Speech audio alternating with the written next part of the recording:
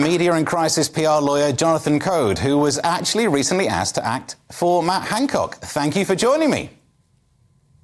Yes, I have to say that's disappointing, because I made it absolutely clear to your programme. I asked them not to disclose that, and that is very, very poor journalism. OK, well, it seems like, are you OK to carry on, or is that the kind of thing that means you don't want to carry on? No, I can apologise for having that in the... I'll go around, because I disagree with what a lot of you say, but you've stood there in front of a baying audience throwing poo left, right and centre at Matt Hancock, when your own television station has engaged in correspondence with me where I explained that I'm in a position to be able to comment on this, and mentioned that I'd been approached by Matt Hancock. I asked you not to mention that. Well, I apologise that we've...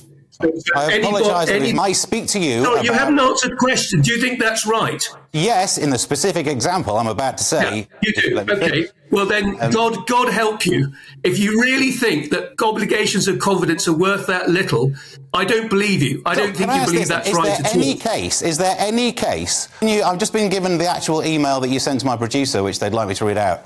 As a courtesy to the lady who approached me to act for Matt Hancock, I would be grateful if it was mentioned that he asked me to act for him. So it seems that you actually... You're absolutely right, that it's my mistake. I missed out the knot. I take all of that back. My abject apologies. You're right and I'm wrong. How good was that, people? Well, it must be said that it's been reported that a spokesperson for Matt Hancock has said the former Health Secretary has never spoken to or met Jonathan Coad. I'm delighted to say I am joined by Steve and Alan. Steve, you wonderful man. Firstly, well done yesterday with handling all of that. But I wanted to get a little bit of behind-the-scenes info on this, because it's been seen about 1 million times, more than 1 million times on @GBNews at Twitter. Steve, for a second, the world must have fallen out your backside there. Yeah, I've got certain muscles that I didn't know I have that are still not unclenched. You're right. As soon as it happened, I thought, oh, whoops, there's been a mistake. And the tone of that mistake, if it was an honest mistake, I tried to apologise and didn't want to spend the full 10-minute interview being told how bad I was. I was like, OK, I'll apologise and let's move on and let's get to some meat of the dish. So it was a few minutes until I got a note in my ear that said, we're getting the email now. And those words were like nectar, because there's no way we were getting the email to make us look worse. So it was a case of like, let's try and get this discussion on, but at some point I will have a trump card to play. And it felt good, I'll be honest. So were you letting him run quite a bit, getting progressively more and more angry, knowing in the back of your mind that you were about to absolutely sting him?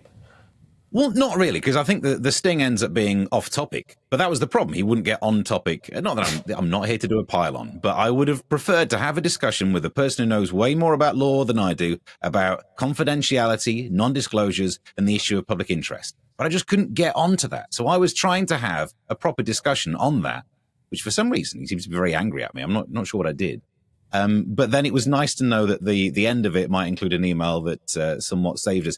The thing about having a live audience on that show is that, it can go either way. But I think their response was exactly what helped. I think that was the thing that made me feel a bit more comfortable. As soon as that laugh happened, I realised maybe I still have a career.